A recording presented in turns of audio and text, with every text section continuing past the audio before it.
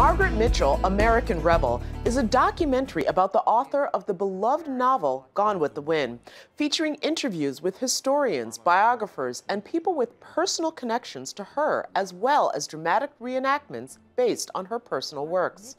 The film looks into the endurance of the timeless book across all cultures. Take a look.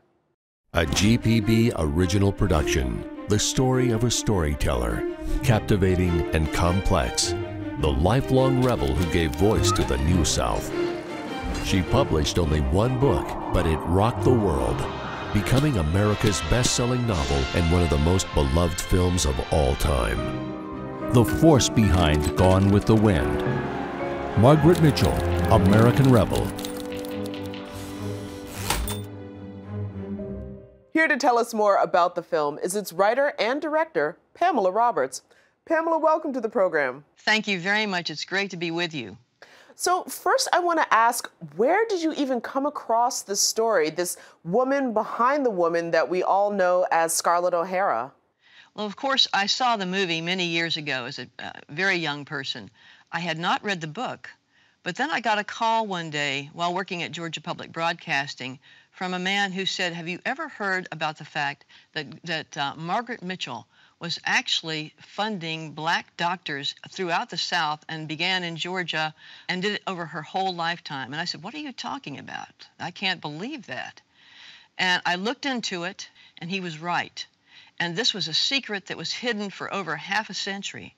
So I realized that this was a very interesting story, and it needed to be told, and it seems to go counter, in a way, to what a lot of people think about Margaret Mitchell, the author of Gone with the Wind. She wasn't just like, you know, a novelist sitting around toiling at a typewriter, although we learned that that does happen later in her life, but that she was out and she was, you know, working as a journalist at a time when women didn't do such things. Actually, what's interesting is that when she took the job with the Atlanta Journal Sunday magazine, her father was mortified because by then she was married to her first husband, who was really a ne'er-do-well, but he didn't have a job. So Mitchell said, I'm going to get a job.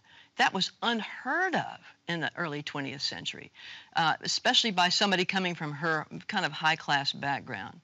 So Mitchell becomes a reporter, goes into the seediest parts of town, is on death row, is rappelling off buildings just to test this harness that they used to do sculptures with at Stone Mountain. She was doing the most daredevil stuff you can possibly imagine, and then used her byline as her maiden name rather than her married name. So it's like she was pushing the envelope as a very young person, but in the process, she was learning to write. It looks like her first husband may have made an appearance in Gone with the Wind. Yes. Her first husband was named Red Upshaw. Well, there's a Rhett Butler. And he was absolutely a bad guy. He was very charming and very handsome, but when she married him, he beat her. He was really abusive.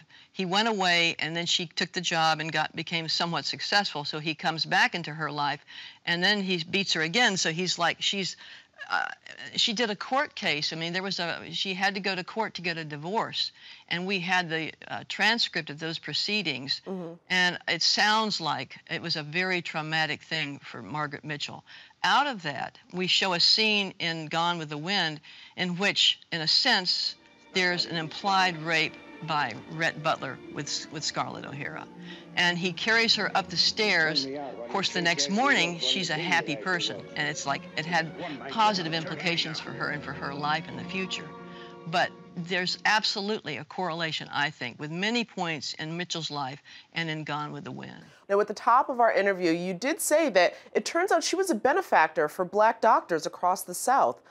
How was she able to translate what she learned about race as a child to what she eventually began to do with her money from the proceeds of the book?